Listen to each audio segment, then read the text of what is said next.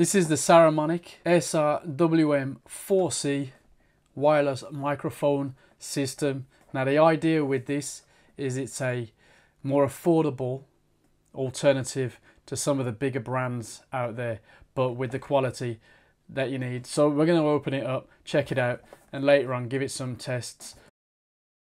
Now obviously I never really go that far from the camera. If you've been watching this channel for a while, you know that I don't appear that often at distance from the camera, but I like the idea of a wireless system, just cleaner, just easier. A few stats on the side that some of you might be interested in, so give that a pause and take a look at that. As always, little destruction booklet. We have 2 units here. So we've got a transmitter and a receiver. Now we'll go through it in depth, but they're basically exactly the same size, just obviously the ports are different, and the main difference is receiver and transmitter. Fairly obvious. There's the actual mic itself with the plug, not your standard plug. 2 rather long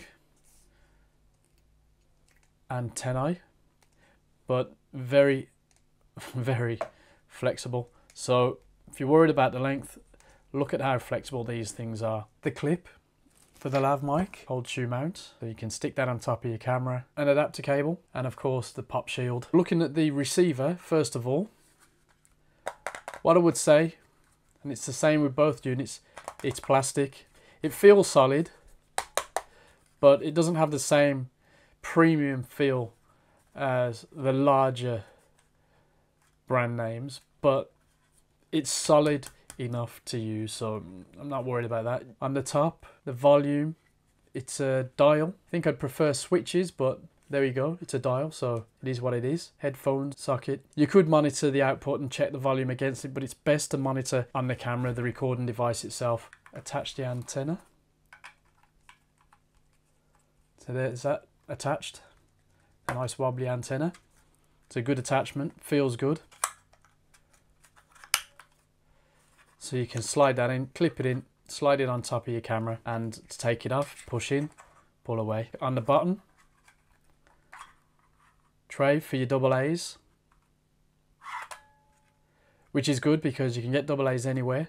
Just test them before you shoot anything important. On this side of the receiver, your frequencies, which we're going to have on A, and your on off, and your audio out there.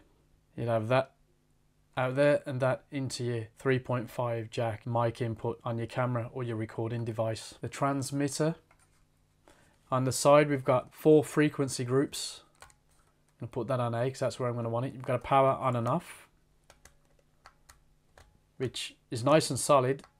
Seems to have 2 settings, so maybe there's a standby really in the middle, and then the off. Same, the frequency slider is nice and solid. The bottom, again, of course, the same tray for your AA's.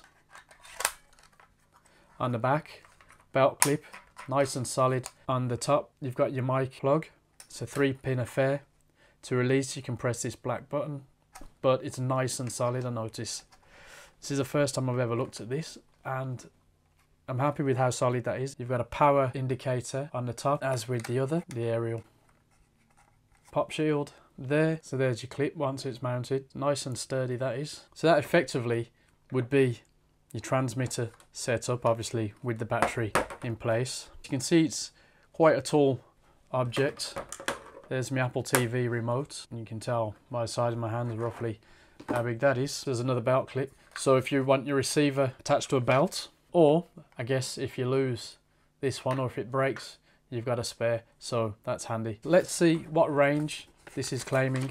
Record audio up to 60 meters away with no obstacle. There are many videos online about that. One I want to check this out with is my GoPro to see how that sounds, see what sort of distance I can get within reason, because I'm not that interested in going 60 meters. Some of you might be. There are a few videos online where people have gone into a field and they've measured it out. So let's go and give this a test and see what the results are like.